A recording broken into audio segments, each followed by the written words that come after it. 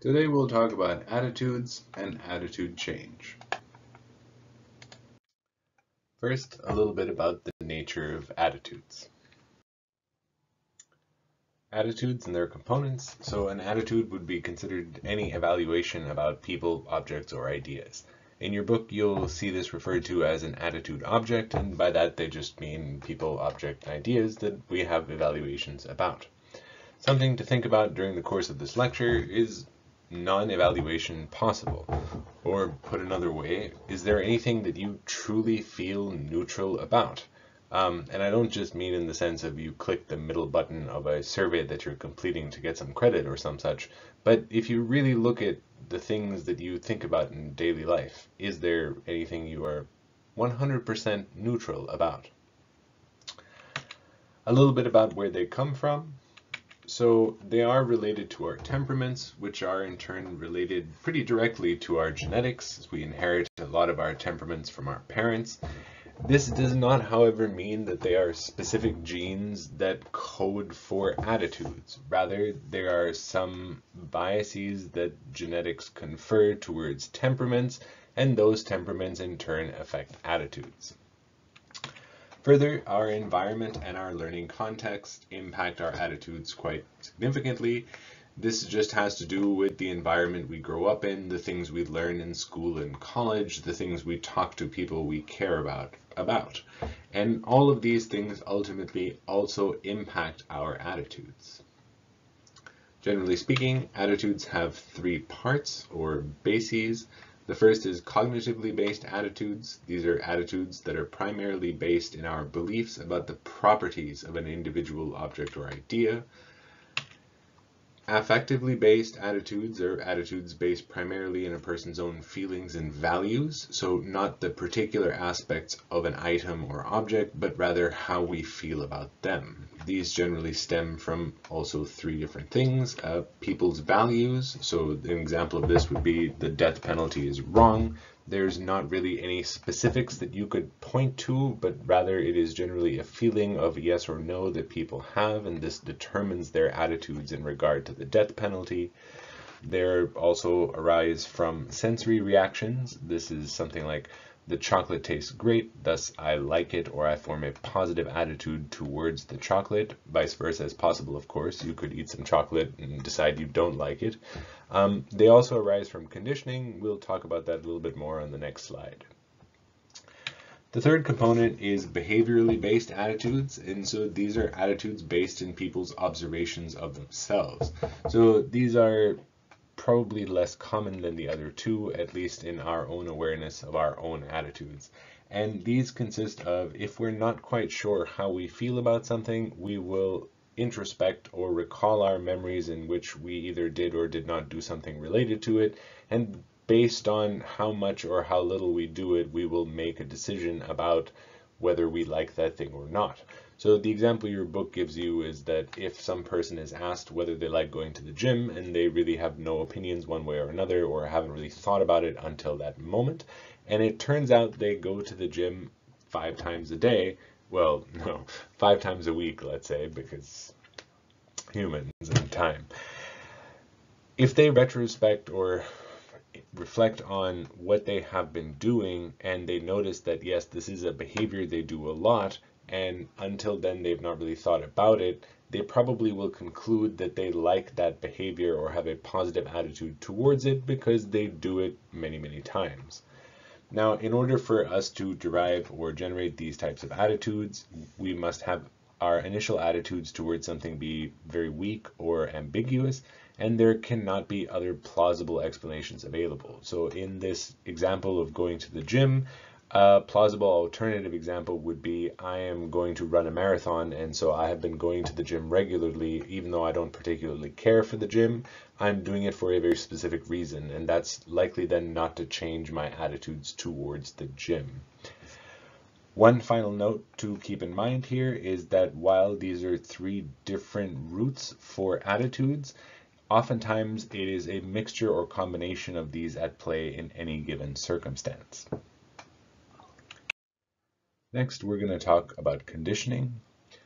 So classical conditioning is the process by which a stimulus that evokes an emotional response is paired repeatedly with a neutral stimulus until such time that the neutral stimulus elicits an emotional response. So what this means is you have a natural response to certain types of things. For example, you tend to salivate before you eat some food, and that response to this quote-unquote emotional stimulus can be paired to other things. So for example, if every time I put down a plate of food in front of you, right before as you were smelling this delicious food about to be served to you, I also tickled your elbow. And I proceeded to do this over and over, day in and day out. And eventually what would happen is you would not even need the food to be present, and simply tickling your elbow will elicit that same response as when you thought you were about to get food, in this case, salivating. Operant condition is slightly different. This refers to the process by which behaviors that are freely chosen are made more or less frequent through the use of reward, positive reinforcement, or punishment, which is negative reinforcement. Basically, this just means that you watch an individual or some organism act as they normally would. Ultimately, you could consider these relatively random behaviors, and then upon looking at those behaviors, you choose the behaviors you would like to have more or less, and then you provide either rewards to encourage certain behaviors to happen more often, or you administer punishments, in which case you're hoping that those behaviors become less likely. Side note about punishment, strong punishment doesn't really change attitudes or behaviors that significantly. Rather, it seems it just makes people more careful to do those behaviors in front of the person who is administering severe punishment. Just something to keep in mind. Here's a figure that kind of shows some of the examples of what we just talked about. So if you look at the two sets in A, so here, let me just turn on this little pointer thing. So here in A, you see that what the book is talking about here is that you really enjoy going to your grandmother's house, and your grandmother's house smells like mothballs. So you associate your grandmother's house with mothballs, and you also associate visiting your grandmother with pleasurable feelings. And presumably you visit her fairly often and for a long time. And over time, what will happen is you will begin to associate those pleasurable feelings you have with your grandmother to the smell of mothballs. And while mothballs might be a funny example in this case, chances are, if you really reflected and thought about it, there are probably all kinds of random and odd things in your life that give you comfort or aversion for reasons that are probably tied to something like this. Here you can see operant condition, and I think the book gives a very poignant example in today's world. And this is one of the ways, without really trying that much, many stereotypes and biases and prejudices can be passed on from generation to generation. So here, for example, or what the book gives as an example, is there is a young child who's playing at the playground and ends up playing with children of different races or ethnicities. If you've never, as a child, been exposed to any of the dynamics involved, chances are you'll pretty equally play with all kinds of kids. Afterwards, the child goes back to the parent, and the parent expresses disapproval about that child playing with children of some kind of different ethnicity or race or gender or whatever group you wanted to talk across. Over time, what will happen is the child will associate that negative or stern response to the child that they played with, as opposed to directing it simply towards the parent. And what will happen is they will begin to associate those negative feelings with those other children of that specific ethnicity or group to which the parent originally expressed negative feelings or affect. I suppose you could use this in a converse fashion where you give people rewards to do things, but ultimately the example here is just that even with how we express ourselves towards others who are learning or look up to us, our cues of positive or negative affect will oftentimes be enough to provide reward or punishment to other people. Now let's talk a little bit about explicit and implicit attitudes. So explicit attitudes are attitudes that we can consciously endorse and easily report. That just means that if I was to ask you about how you felt about, say, green tea, and you could tell me whether you liked it or not and why, and many of the stories around it, for example, that would be something you could consciously reflect on, and what you would tell me would be your explicit attitudes towards green tea. So these are, like it says, the attitudes we think about when someone asks for our opinion about something. Implicit attitudes, on the other hand, are attitudes that are considered to be involuntary, uncontrollable, and unconscious evaluations.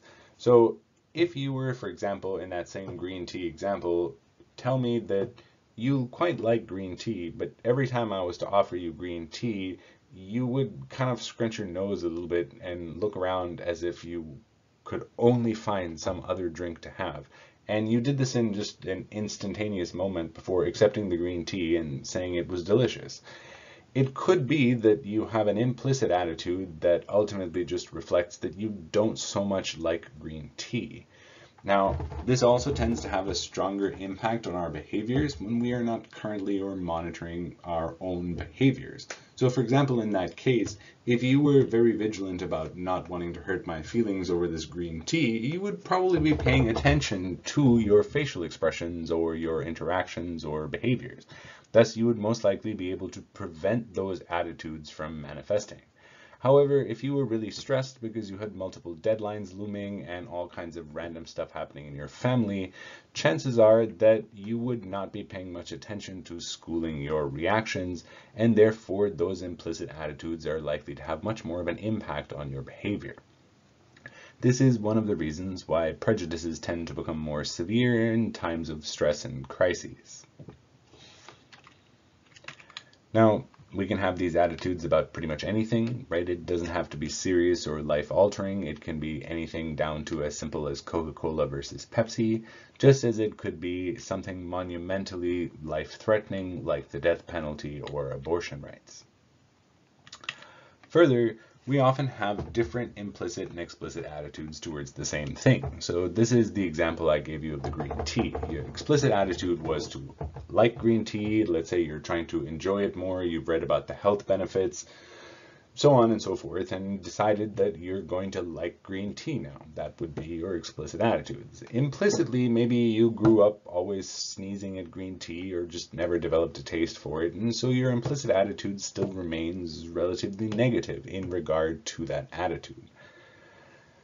So this would just be a simple example of how your implicit and explicit attitudes can vary. This is something talked quite a bit about in prejudice literature because very often you will have people who will explicitly endorse egalitarian norms and rules, while implicitly they will tend to not follow so closely in line with what they expressed explicitly. Now, this is just a tendency, though by no means rooted in all of these, but implicit attitudes tends to reflect our childhood learnings and societal biases around us, not necessarily what we will actually do. Whereas explicit attitudes tends to reflect our current learning and experience, and so long as we have the time to think about what we're going to do and are not under so much stress that we again can think about what we're going to do, these do tend to drive our behaviors. As soon as we get put into situations in which we are pressed for time or we're not able to think deeply about something, it is much more likely that implicit attitudes will guide our behaviors. That's a little sneak preview, I suppose, of when do attitudes predict our behaviors. So before we get into that, here's a story from the 1930s. So a European-American professor went on a sightseeing trip across the United States with two friends. These two friends turned out to be a Chinese couple.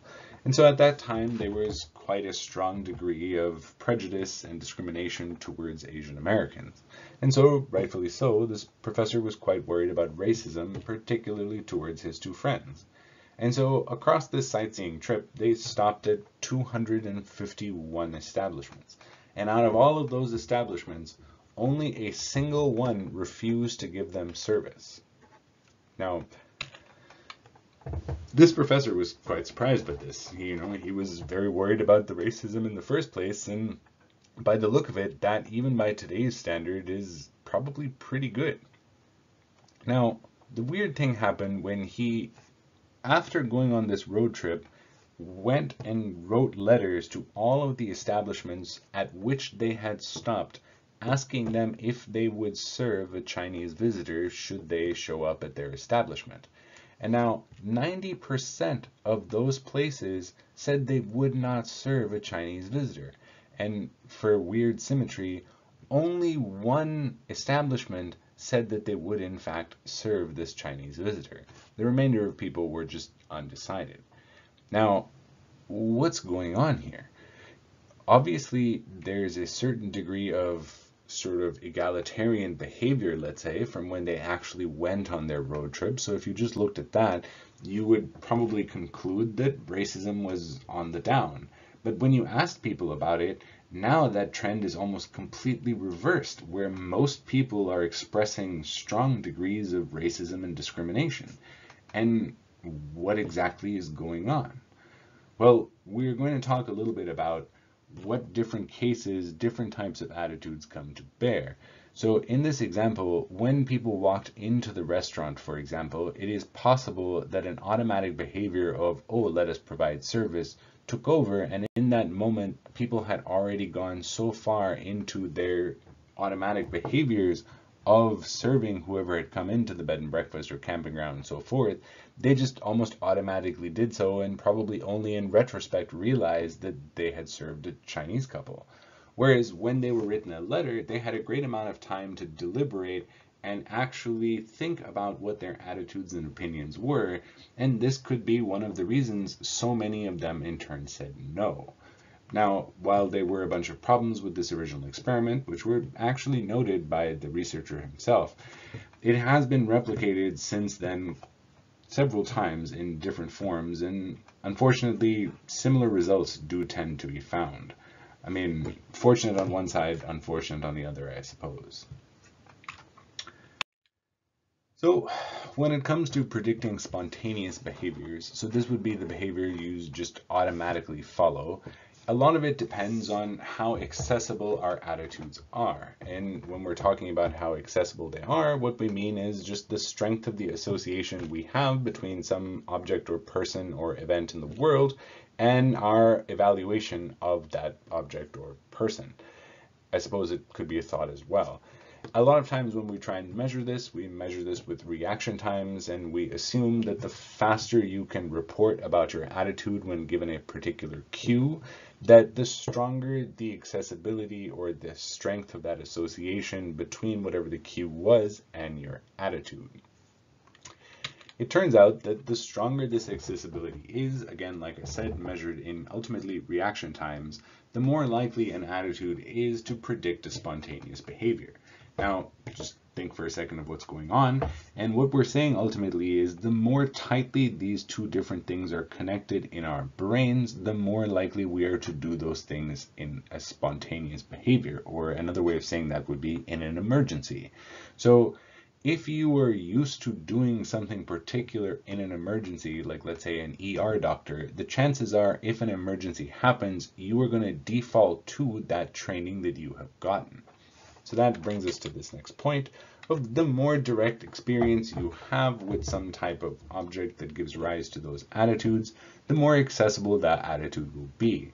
Now, this, just like I was talking about with the ER surgeon, is actually why they get hours upon hours of training. Or in many situations involving people to deal with high stress situations, they tend to get similar types of training. The idea here is that you train them so much that when they have certain stimuli presented to them, for the ER surgeon, that would be someone in trauma, for example, they automatically go about a certain set of behaviors because you don't want them to waste time thinking about what is the right thing to do next. Being able to automatically perform the correct behaviors in many of these crisis situations can save lives.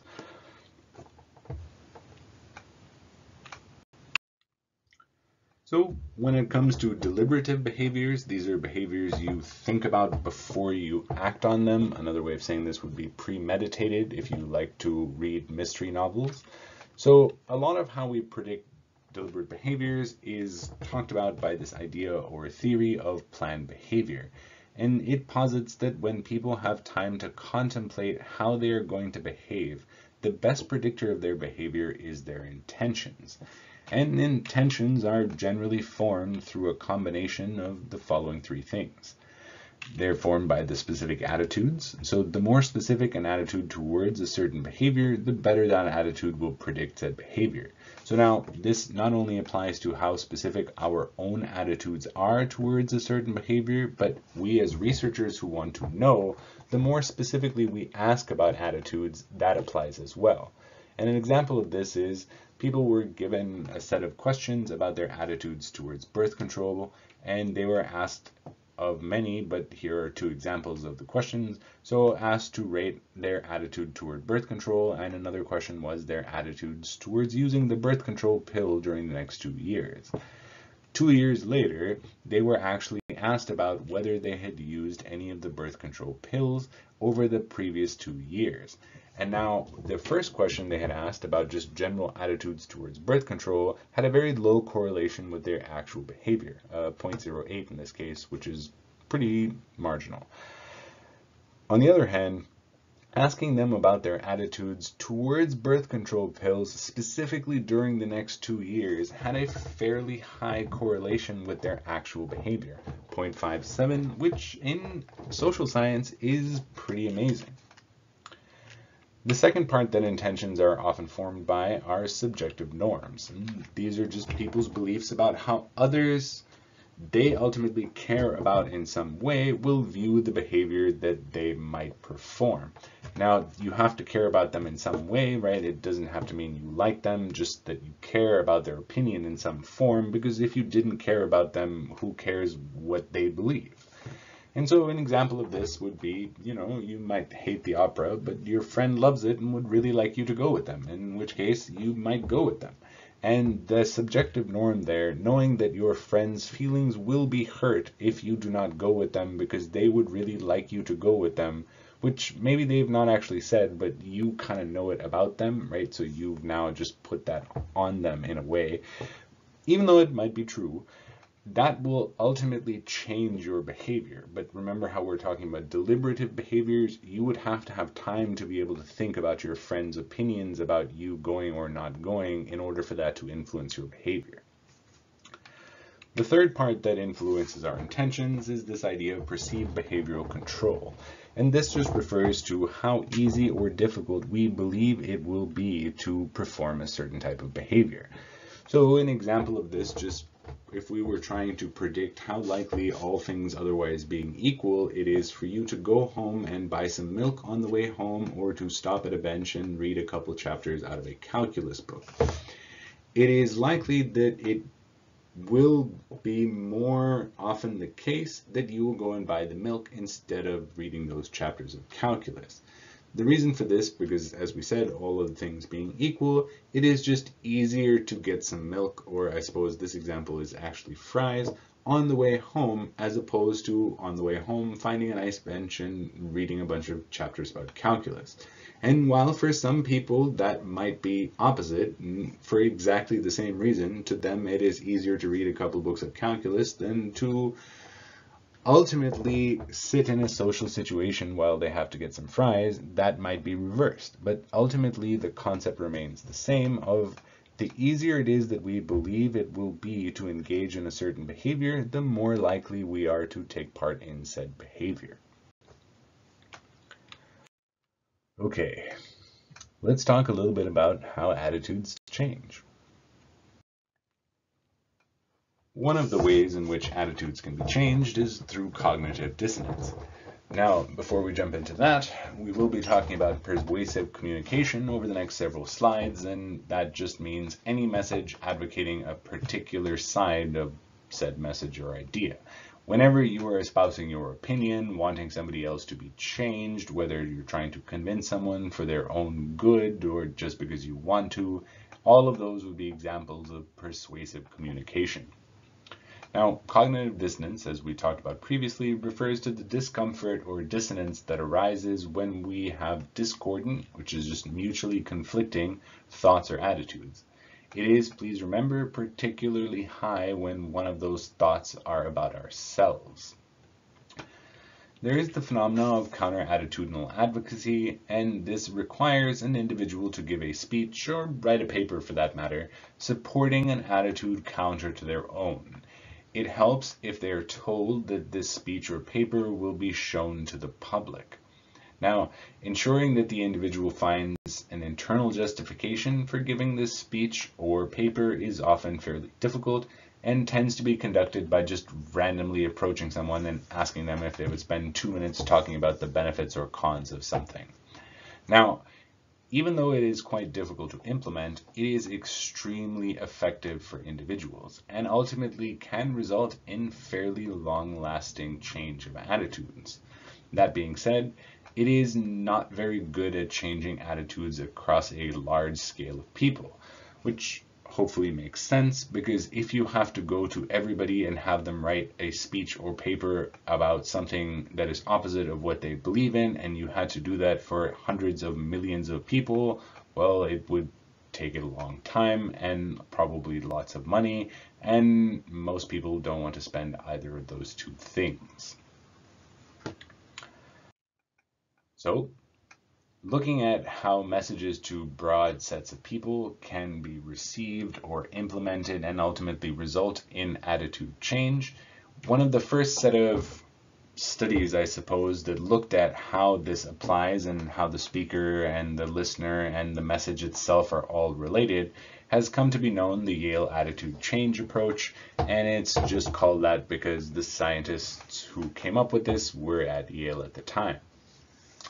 It posits several factors as to what is important when a message will be effective at changing attitudes. So first of all, the who. So this is the source of the communication, the one who is speaking. Now, the more credible a speaker is, the more likely they are to persuade other people. This is true for attractive speakers as well, and the more attractive they are, the more likely they are to ultimately persuade people. Now, I'm not sure if that's a nice straight line where as you increase in attractiveness, your persuasion power increases as well, or if they're simply just two groups that switch over at some attractiveness point. Who knows? Same thing for the credible speakers. Finally, there is something called the sleeper effect, and this is that people tend to confuse source memories. What that means is you might have heard something, but you no longer remember where you heard it. In that case, you have source memory confusion, such that you can no longer remember where that memory originated from. And it turns out, over time, people will begin to be more and more persuaded by low credibility messages that they heard some point in the past, because ultimately of that source material or source memory confusion, of they forget that it was presented by a low credibility source, and over time will begin to just think on the message and come to believe its truth over time. So if you're someone without much credibility and you would like to have people change their opinions, you might want to give it some time after talking to them before asking them about their opinions and or making them act on some new behavior. Now, the what, this is just the nature of the communication. Ultimately, this is the style of communication between those who are speaking and those who are listening. Now, messages that don't seem designed to influence us actually influence us much more than messages that seem like they're designed to influence us. This is probably why we will be more susceptible to Cheerio as ads and not so much to political ads, because when political ads come on, we basically automatically default to, presuming it's our or a different political ideology that's presenting the ads, we will pretty much right away be like hesitant because they're designed to change our minds and we become skeptical. Whereas when we see a Cheerios ad, we're just like, oh, those people were super cute and, well, maybe Cheerios aren't so bad. Another part of what matters in the style of communication is presenting both sides of a debate if they are available, and especially if you can refute the opposing side. If you present an argument in this fashion, it will make people much, much more likely to believe that message. Further, it turns out that speech order actually makes some difference on what messages people will believe. So if they're a group of speeches all talking about either different things or different points of view on a single topic, if there are no breaks between those speeches, you want your speech to go first. It will be most persuasive at that time. This is because of something called primacy effect. We can talk about this more at another time. If there are, however, breaks between the different presentations, it is the last spot that is going to be the most pervasive, and that is the one you want. This has to do with just how people tend to remember lists over time, and the other, or converse to that primacy effect, is something called the recency effect. It tends to be the most well remembered in that case. Finally, there is the whom. This is to whom the message is going. So a distracted audience will tend to be more readily persuaded by an attentive one. If you're doing something else, if you're not able to pay attention because of either, let's say, young children or chronic pain, you could be distracted by other stimuli like telephones and video games, so on and so forth. These will tend to make people more readily persuaded by messages they receive than when people are actively paying attention. Those with lower intelligence tend to be more influenceable than those with higher intelligence. And it turns out, weirdly enough, that those with moderate self-esteem are actually more influenceable than people with low and high self-esteem. Now, if you think about this for a little while, it actually starts to make sense, but that could just be an example of us explaining away a finding after the fact in a way to make it seem like it makes sense to us. I'll leave that to you. But people with high self-esteem probably have no trouble in believing what it is they believe and not worrying so much about others who believe, well, whatever they want. And people with low self-esteem oftentimes tend to be stuck in a certain type of rut and are not able to get out of it because they have very specific sets of beliefs about themselves. Those with moderate self-esteem, however, probably fit somewhere in the middle, where they have some degree of confidence or lack thereof in their own opinions, while others tend to be more malleable. Finally, people between the ages of 18 and 25 are the most susceptible to attitude change. Now, this could just be a finding of cohort effects, well, not quite cohort effects actually. It could just be that we're conflating this age group with times in our lives. This time in our lives tend to be when we are at college or in some other academic learning institution, or we have just left home and are quote-unquote finding ourselves. Those are all situations highly conducive to attitude change, just because by virtue of us being exposed to so many of them. Now, after that, it's just jobs and 9 to 5 and routine and children and a house and mortgages. And, well, you're not really challenged that much or exposed to much outside of your standard life. And it could just be that after that age, we're just not exposed to many situations that result in our attitudes changing. Just something to keep in mind. Another way that people talk about changing attitudes is through something called the elaboration likelihood model. And it explains 2 ways in which pervasive communication can cause attitude change. The first is this idea of the central route to persuasion. It's the case in which people have both the ability and the motivation to elaborate on pervasive communication, listening carefully to and thinking about the arguments presented. When this route is effective, it generally results in more persistent attitude change. Now, it is important to pay attention to when people have the ability and motivation to elaborate on the message. A lot of times we are lacking in one or the other or even both, not because of any inherent flaw, but rather just because life takes up a lot of our time and energy. Whenever that is the case, it is hard for us to actually sit and evaluate, or in this case, elaborate on the message that is coming to us, and it doesn't really allow us to think much about it. Conversely, if we have the time and motivation, the tendency will be for us to analyze and examine and think quite deeply about whatever this persuasive communication is, and if we find all of those reasons to be sufficient, we will tend to change our attitude, and that change will be fairly persistent. There is also the peripheral route to persuasion, and this is the case in which people do not elaborate on the arguments in a persuasive communication and are rather swayed by more superficial cues. What we mean here by superficial cues are how attractive the person delivering this communication is. Does it sound like this communication came from a highly credible source? Does it play to certain either ego fantasies that I might have, or does it result in my moods and feelings being more positive at the end of the day, even though maybe they've not said anything substantial? These would all be ways in which the peripheral route to persuasion can lead us to change our opinions and attitudes about something. So, as I stressed earlier, the key difference is whether individuals have the motivation and ability to pay attention.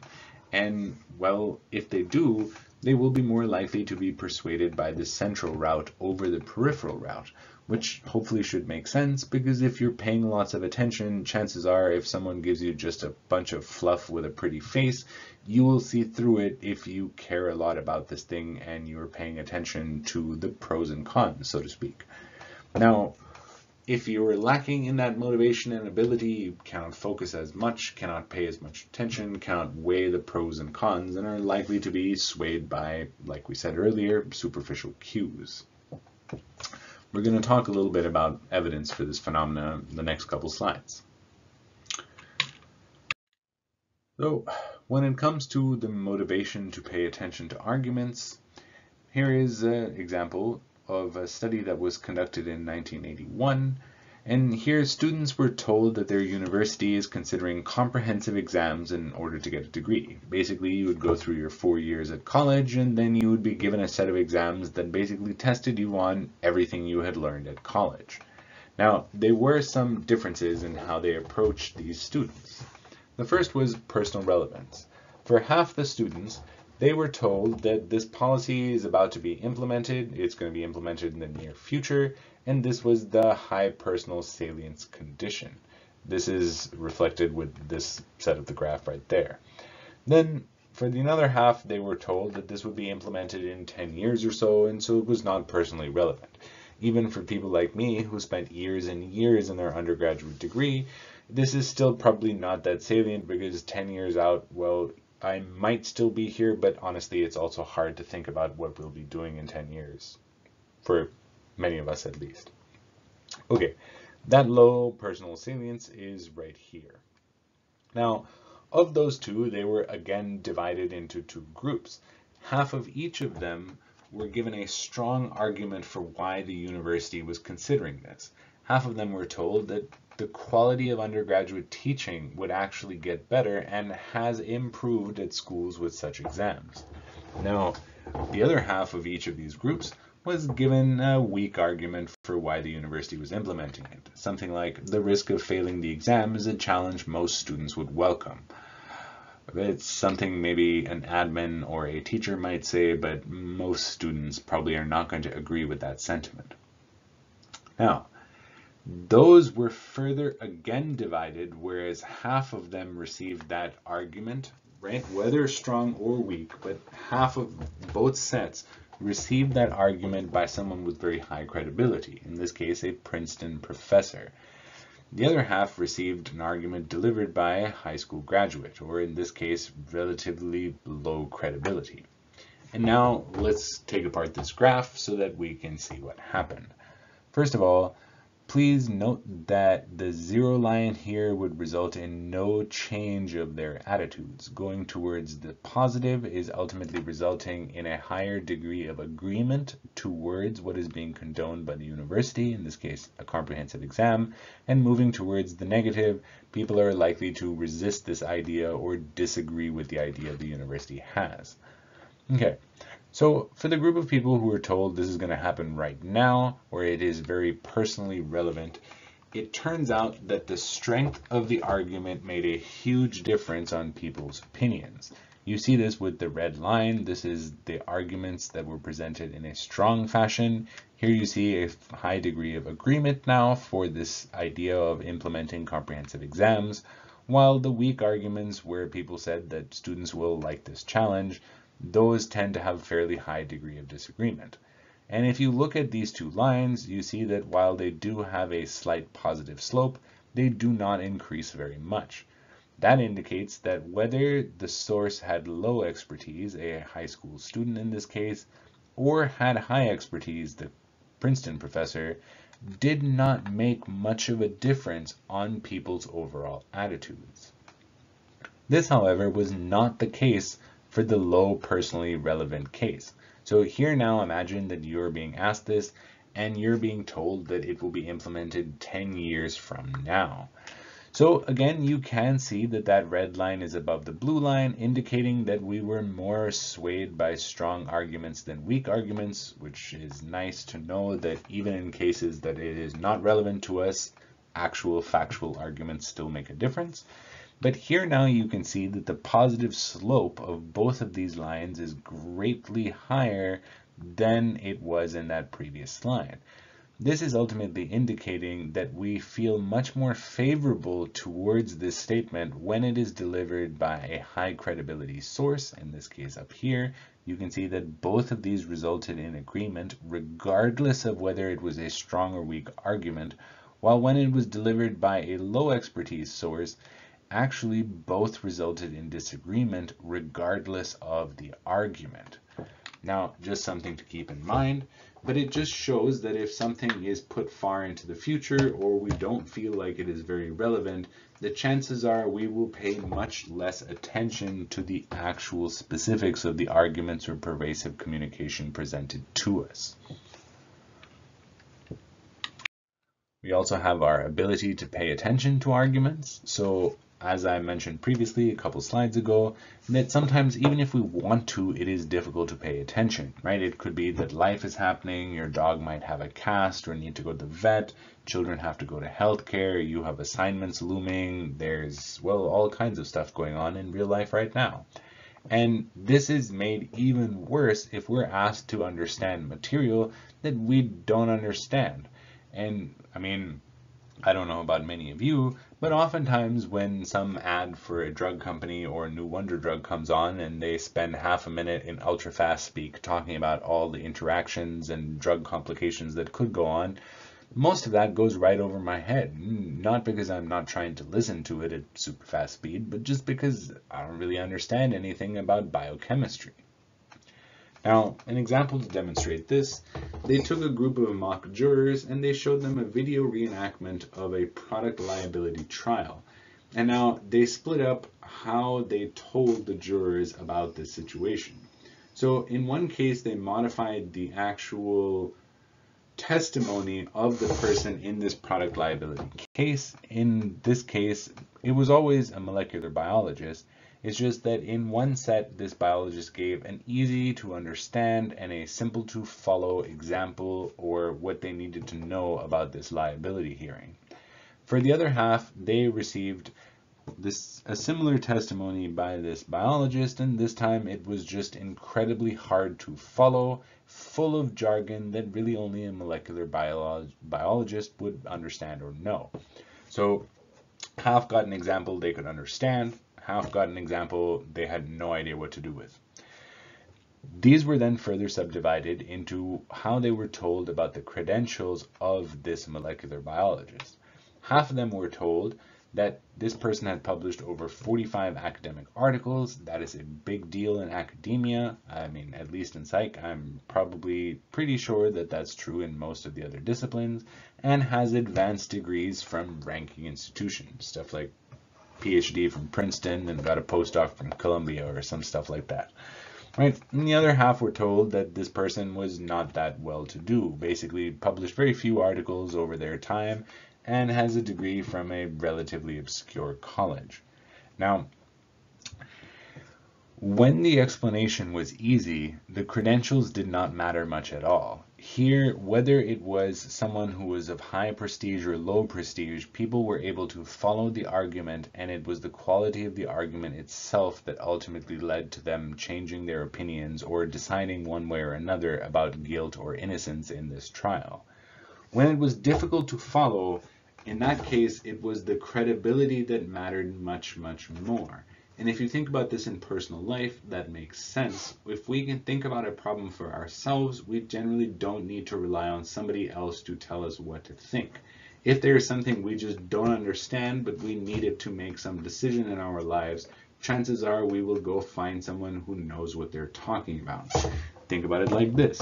If you're not savvy with technology and you need a printer to work, chances are you'll find someone who you know can fix printers, and the better a place they learn to fix printers from, the better they are at fixing your printer.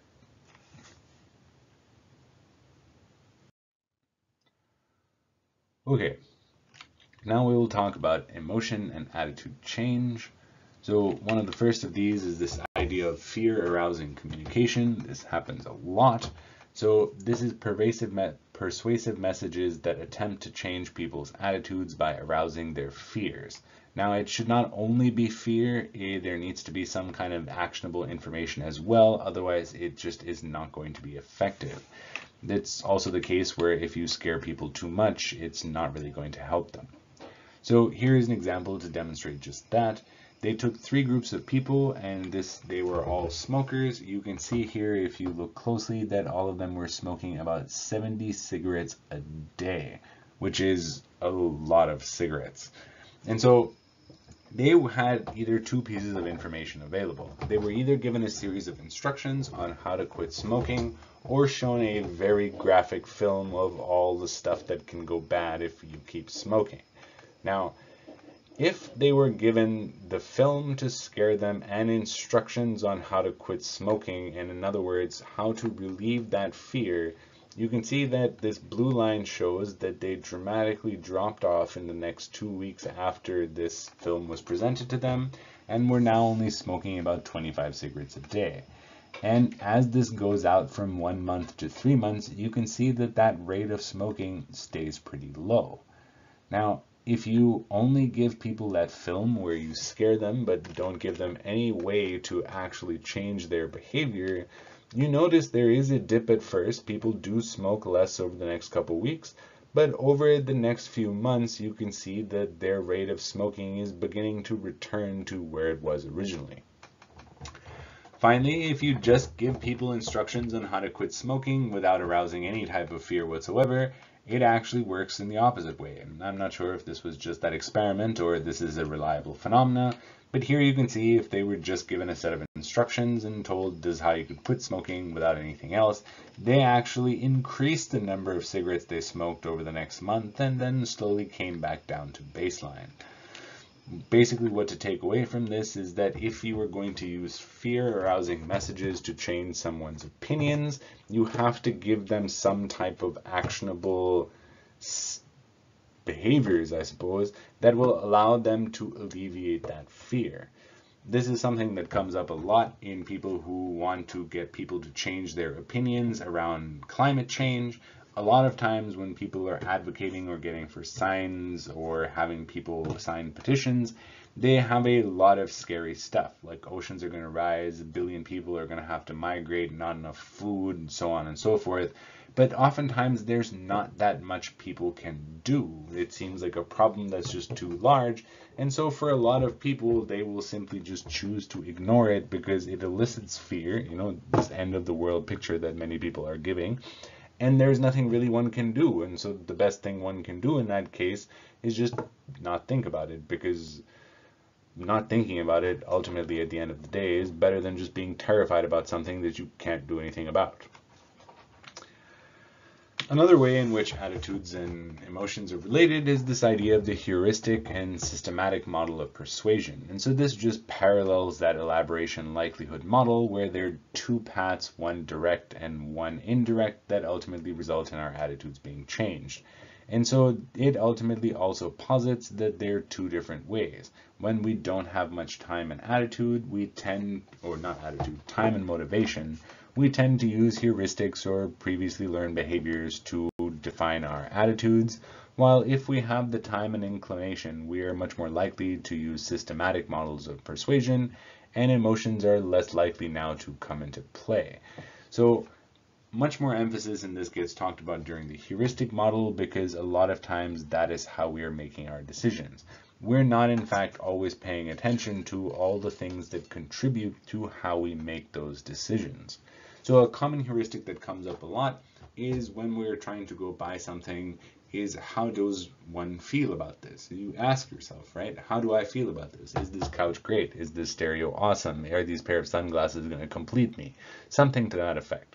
Now, it works pretty well a lot of the time. We're pretty good at knowing whether we like things or not, but it can be tricked by external forces. So one common thing that happens a lot in real estate agency business is you can bake some really delicious cookies in the house before you open it up for an open house. And as people come in to look at that house, they will smell those cookies, probably eat a couple as well. And those cookies tend to have positive emotive feelings in us because many of us tend to associate freshly baked cookies with good feelings. And then we might misconstrue the good feelings arising from the cookies and in turn now think that that is actually arising from the house or the stereo or the glasses or whatever. And that then might result in us overemphasizing how much we like something. How much we evaluate it in this way becomes biased by the feelings of some other unrelated fact. Just something to keep in mind.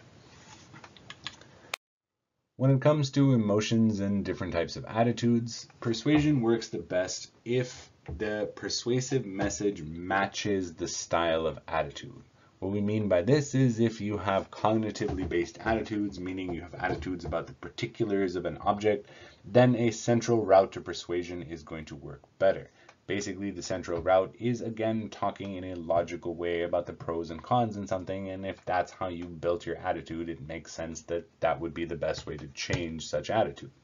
If it is an affectively based attitude based on our feelings and our values, then a peripheral route to persuasion generally works better. Anybody who has tried to have a logical discussion with someone who has a non-logical opinion or attitude probably understands this quite well. No matter how much logic you throw at someone who does not have a logical opinion, it will not change their attitudes whatsoever, really. In fact, they will tend to take it in a negative light because it can be perceived as an attack on their personal values. An example to talk about this. So here, participants were asked to evaluate how favorable they thought a set of products were, and they were exposed to certain types of ads about those products. So the products could be of two different types: a utilitarian product, which in this case is meant to just be defined by some specific attributes of it, meaning think about, for example, a washing machine. Something that is high reliability matters a lot, how much it can wash at any given time and can reliably dry 10 towels at a time or something like this, right? Those are all basic parts ultimately of the attributes of this washing machine or this object, and whether it is different colors or has an extra 4 LEDs or can beep in a funny sound probably are going to matter much less. Now, another type of products that were given were social identity products, and these are products whose attractiveness was defined by how we perceive others feel about those products and ultimately us in them. So here, for example, a Metallica t-shirt.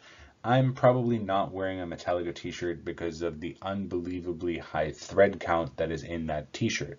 Much more likely, I am wearing that t-shirt both because of my love for this band and to signal to other people around me that I like that band and that maybe they can talk to me about it if they too like such band.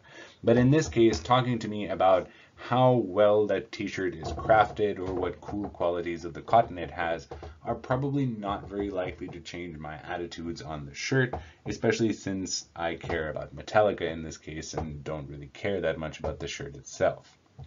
Now, the advertisements that were shown were again of two different kinds. So half the people who received different types of products also received different advertisement types. So half the people who got the utilitarian products saw a cognitively based ad and the other half saw affectively based ads, while of the people who got social identity products, half got cognitively based ads and half got affectively based ads.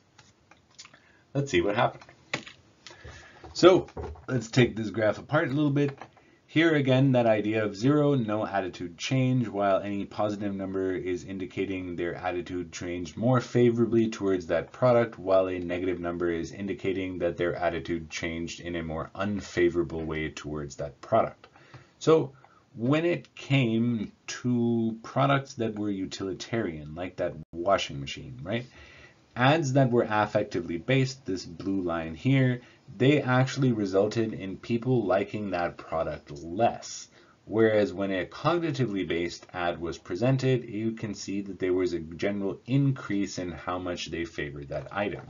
And this pattern is reversed for affectively based items, which fits with this original idea of matching like to like. Here, affectively based products had a general decrease in their attractiveness when a cognitively based ad was used, while there was an increase in how favorably those items were reported when an affectively based ad was used. If you are going to go into advertising, this is something to keep in mind. Okay, let's talk about attitude change in the body. So the state of the environment and the position, posture, and actions of the body can have an impact on how our attitudes change. An example of this comes from an experiment in which participants were asked to test the durability of some headphones. While they used the headphones, they listened to some arguments on whether students should be made to carry ID cards. Finally, they were asked for their agreement on that message itself. Now, some conditions. Half the participants were either told to nod their heads and keep nodding their heads the entire time they listened, and the other half were told to shake their heads and just keep shaking their heads the entire time they listened. Further, they also varied the argument strength such that half of each of those earlier groups received strong arguments. Things, for example, like ID cards would make the campus a safer place, and half of each of those earlier groups received weak arguments, something to the effect of, if students carried those cards, then security cards would have more time for lunch. Now, let's see what happened. Here, you can see the first two bars represent what happened when strong arguments were presented through the headphones. People who nodded their head tend to have a higher degree of agreement or a more favorable attitude change towards the idea of being made to carry ID cards, while those who shook their heads tended not to have such a degree of agreement. Now, conversely, you can see that when, I forgot to turn on the little laser pointer again. So that was right here. You can see that in this blue bar here, people, when they were nodding their head, had a greater degree of favorable attitude change than did people who were shaking their head. You see the opposite pattern for when weak arguments were presented. Here, when people are nodding their heads, they actually have much less positive attitude change than when people were shaking their head. Now, what's going on here? The idea here is that when you're nodding your head, you're much more confident in your own opinions, being able to judge the argument as strong here and being able to judge the argument as weak here, and this is reflected in our attitude change. When we are shaking our head, generally this is associated with disagreement or confusion, and in both of those cases, we are about equally likely to be swayed by a message. Now, there could be some other ways to explain this if you really wanted, and there is quite a bit of literature actually showing all the different kinds of ways our body being influenced can change how we define or set our own opinions. It can even be things as wild as how heavy a clipboard is that is given to us while we're filling out some survey. And now, advertising. When it comes to advertising, most people tend to think that it works on everyone but themselves. This is yet another place where the fundamental attribution error rears its head. It's the same idea as most of us tend to think that we're above average drivers. Now, much of this thinking centers around this idea of no harm can come from watching a bunch of commercials because after all, some of them are pretty fun and they don't influence me anyhow. That is not necessarily the case.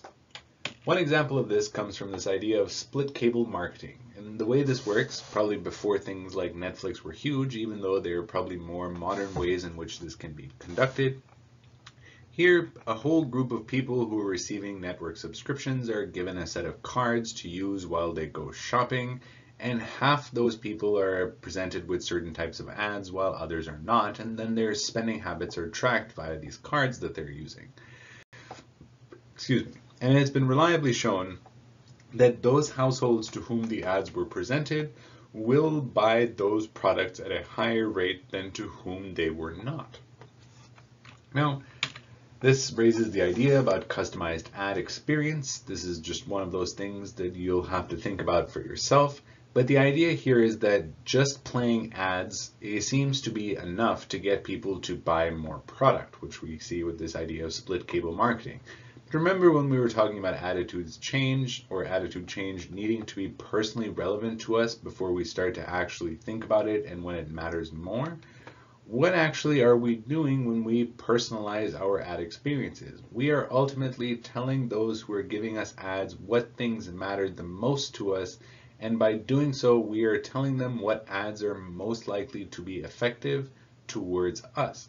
Not only just for the products we defined as interesting, but for different types of ads for those we do not find interesting, but people still would like us to buy. Again, something to keep in mind. So, how advertising works. Most advertisements take an emotional route, and they do so by stressing how their product is related to either excitement, youth, energy, sexual attractiveness, etc.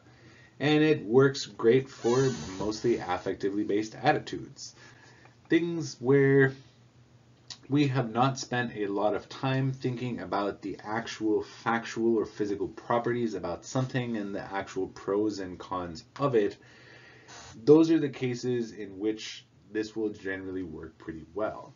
It is unlikely that you have spent a lot of time thinking about the pros and cons of the nutritional benefits of Coca-Cola, and rather you spend your time thinking about how a nice cold can of Coca-Cola that has that wonderful crisp sound is just so deliciously bubbly. In cases like that, that is ultimately a product towards which we have an affectively based attitude. An advertisement that stresses some kind of emotional route is actually going to work pretty well towards changing our attitudes. When dealing with products that have cognitively based attitudes, so how I feel about, let's say, power drills, for example, personal relevance matters a lot. If I'm actually interested in buying a new power drill, then something that's just straightforward, logical, and fact-based, telling me about the RPMs, how much horsepower it has, and what drill bits can fit in it, is going to be a really good way to get a person to change their attitudes towards some type of product. Now, it's not always going to be the case, right? You probably, well, maybe, I don't know you, but maybe you care about power drills and maybe you don't. And, well, if you don't, then maybe that ad would fall perfectly flat. Or you could just make it relevant. And now, while you might be thinking to yourself, how would a power drill ever be relevant to my life? Well, we could sit and brainstorm it, but let me show you some examples of how people have made things relevant that are totally disconnected from the ad itself. So this is actually probably one of the more famous ads in advertising history. You probably wouldn't see it anymore today just because it is horribly sexist, but it ran for, I think, several decades actually. And so it's put on top. You can't really read this here, and you could try and piece it out in your book. But basically what they're saying here is often a bridesmaid and never a bride. And I wish I could be there in person so I could just stare at you and ask you what you thought this ad was actually for. And, well, maybe you would say all kinds of bridal related things or some such. And I would be pretty amazed if you would guess that this is in fact an ad for Listerine. Yep, Listerine. So it turns out that Listerine was acquired by this person, and they had originally had it as in, well, not a cure, but a disinfectant for mouth illnesses. And there wasn't that much market for that at the time. And so they were like, okay, well, let's create something of why people should use this. And they talked about halitosis as bad breath. And ultimately, they related bad breath to not becoming a bride. And therefore, Listerine would help with that. Wait a second. You just made up a disease so you could tie it to people's insecurities and then market a product that was originally designed to do something else to fulfill that fake need because it's now tied to our insecurities? Holy shit. And while you might be thinking to yourself, hopefully that's a thing of the past, well, when was the last time you sprayed yourself with Axe BO spray and either had a whole posse of semi-naked people stick and glom onto you, or have you been paying attention to the ingredients all this time? So, couldn't talk about advertising without talking a little bit about subliminal advertising, and a lot of times this gets talked about as a form of mind control. So subliminal messages are just words, pictures, or sounds that are not consciously perceived but may nonetheless influence our judgments, attitudes, and behaviors. And just an example of a real life situation where this happened. So down here you can see this rats. This was actually flashed for a 30th of a second in an ad from George W. Bush, I believe it was, who was running against Al Gore at the time, and this was an ad disparaging Al Gore. And basically, as they were talking about one of their propositions or campaigns or some such, they mentioned how the bureaucrats something something, and as the person was saying bureaucrats, they flashed rats on the screen for a 30th of a second. It was noticed by a person who passed it on, and it became a big thing. But do such messages work? Well, there is pretty much no scientific evidence whatsoever that these types of subliminal messages encountered in everyday life have any influence on our behavior. It's important to keep track of that everyday life, right? So a lot of products get sold marketing this idea of subliminal messaging, right? Tracks of music that's supposed to have things that will increase our self-esteem or improve our memory or help us quit smoking. And controlled studies looking at these have found zero differences between people listening to messages with subliminal messages embedded in them and controls who did not receive those messages. So chances are it does not work. There has, however, been some evidence to show that there is an effect of subliminal messages in laboratory settings. So this is the counter to in everyday life earlier. And here you can see that if you flash certain messages to participants in a laboratory setting, you can bias their behavior a little bit. Now, it's important to remember that ultimately this falls under the branch of research called priming. Much robust literature is there for priming, but this tends to only take place in situations carefully curated. Right? In a laboratory setting, full degree of attention is devoted to some particular thing in which you will get this subliminal message. There are almost no other distractions, and it oftentimes is a contrived task that is being biased by the subliminal message. Right? So even in cases that are purely abstracted or laboratory-like, there is no evidence to show that subliminal messages can get people to act counter to their wishes, values, or personalities. Finally, it is quite unfortunate that while interest maintains in subliminal messages, it often obscures the fact that superliminal messages, or those messages that we are consciously perceiving, right, just straightforward regular ads, work much, much better than subliminal advertising. We tend, of course, to be much more worried about subliminal forms of advertising than actual explicit ones, even though those are the ones that are much more harmful. But humans are full of those kind of inconsistencies, just exactly like how many of us are afraid of flying but not driving, even though statistically much safer to fly.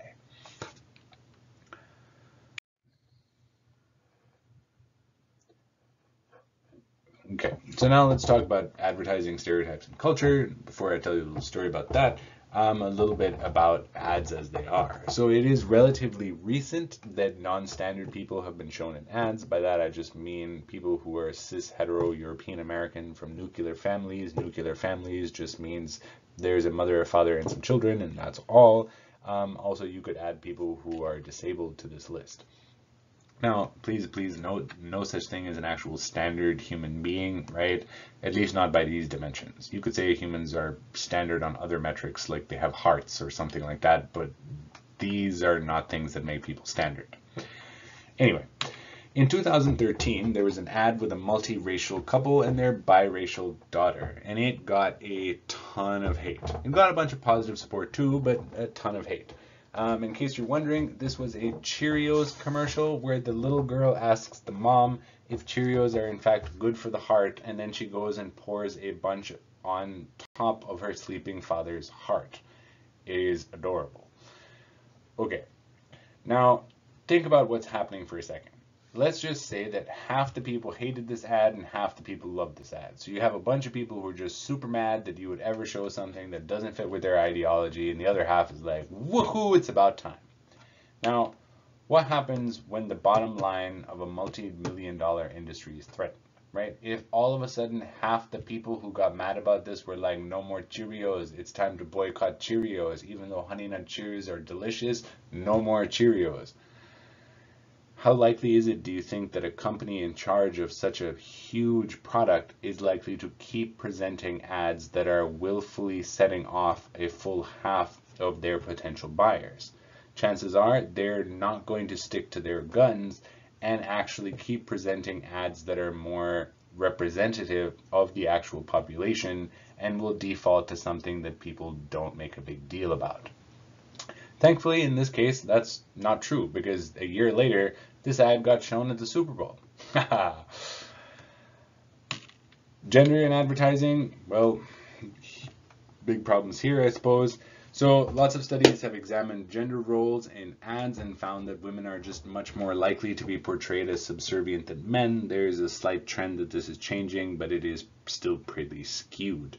Now, if you're constantly being exposed to this, chances are one tends to absorb those attitudes implicitly ultimately, right? Remember, we talked about implicit attitudes earlier, and those tend to reflect the biases of our society.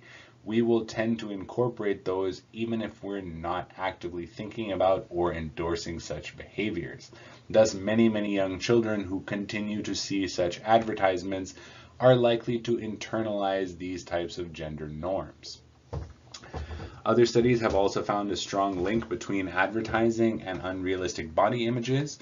It's been shown that if you ask people to look at media portrayals of unrealistic bodies, I just mean people who are overly skinny or have been photoshopped to have no pimples whatsoever or zero body hair and chiseled abs and stuff like that, it tends to result in a dip in our own body self-image. And this is true for women and men. Finally, a little bit about culture and advertising. So while advertising does work pretty much across cultures, it tends to require a different method of communication in different types of cultures. In cultures that are highly individualistic, advertisements that stress individualism, personal achievement, personal growth tend to work fairly well, but they work pretty marginally in collectivist cultures. Their advertisements stressing the group's health, collective advancement, overall well-being, and family values tend to work much more than those types of ads work in individualistic cultures. Okay, finally, a little bit about resisting these pervasive messages, which is great because I feel like I have spent a whole bunch of time telling you all the ways in which people can change what you think and feel. So, some methods of resisting. One of the first is just to be alert to product placement. Just be aware. And it is very common to think that that is just so silly and how could it ever work, but here is something to put in your head. It is reported that Heineken paid $45 million, I'm going to say that again, $45 million to get James Bond to drink a beer instead of a martini. First of all, how could they let James Bond drink a beer instead of a martini? Well, I guess for $45 million. Now, you can argue that way one way or another, but would a company as big as Heineken that has had ads for years upon years upon years shell out $45 million? I could pay rent forever. I could buy houses and have rent paid to me with that amount of money for what this person drank a beer over. If they're shelling out that kind of cash, chances are they're getting some benefit from it, right? Be aware of product placement. Children are especially susceptible to this, and adults actually are too when we're given lots and lots of options, right? You've seen a lot of Tide all over the place, and you stand in that laundry detergent aisle, and there are 1,800 million different types of detergents, all promising the earth and the moon and the sun. Probably default to ones you've seen a lot. Forewarning works well to guard against this form of attitude change, right? So I've told you a little bit about being aware of it. Don't forget that you should be aware of it. And if you're around young children, tell them to be aware of it also. There's attitude inoculation. This idea is very similar to receiving regular inoculations, and this is you give people small samples of arguments against their position, and it allows them ultimately to think about ways in which they can support their own view and how they would argue against other positions. If they're all of a sudden confronted with a very logical or very good or very persuasive argument against their position, if they have never thought about ways to defend from different types of critiques, chances are they will easily get overwhelmed and change their attitude. If they have spent a long time thinking about different ways in which you could agree or disagree with their point of view or their attitude, and they have then also thought about ways to agree or disagree with those claims or refutations, chances are when presented with some argument against their position, they will be ready for it, or they're inoculated against it. This works very well against having your attitude changed. Finally, resisting peer pressure.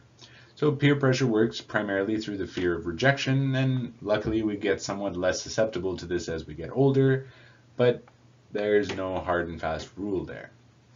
Now, an inoculation type thing works to some degree, and basically practicing what a person would do to resist this peer pressure is a pretty good way to go about helping someone resist, even though this is probably always going to result in a fair degree of pressure, because we are social beings and to be excluded from a group is pretty high up on our list of terrors.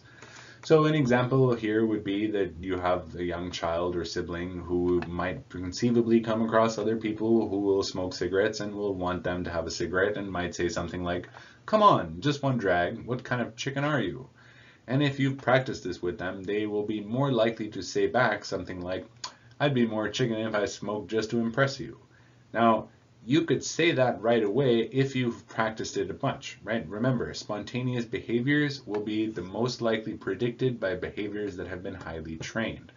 If they have never thought about what they're going to say in this kind of situation, chances are they'll be overwhelmed, want to look cool, try and hide their insecurity, and have a drag of that smoke, right? Versus if they've practiced it a bunch, they're like, "Ooh, I know what's coming. Ha ha, I have a good witty comeback already and loaded."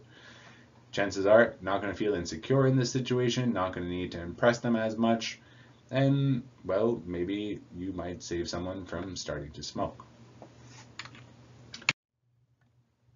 Finally, when persuasion attempts backfire. So this is talked about by something called reactance theory, and that is the idea that when people feel their freedom to perform a certain behavior is threatened, an unpleasant state or resistance is aroused, which can be reduced by performing the prohibited behavior.